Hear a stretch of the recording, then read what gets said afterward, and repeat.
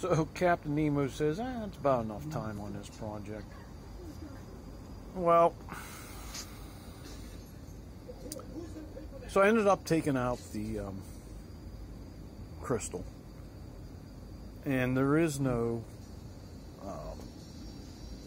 case ground on it. There was only the two pins, and I don't know, maybe it's a bad amplifier output that's weak. I don't have an O-scope to check it. All I know is by adding 18 inches of wire to the output pin of the oscillator that it works. So until I find out what the actual repair is, it works fine. So I got about at least 40-foot range out of it. I wouldn't think much more.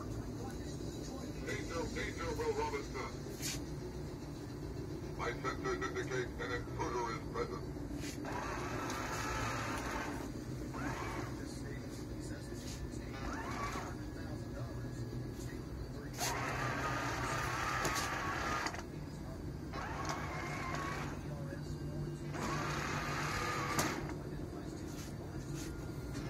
Danger, Will Robinson.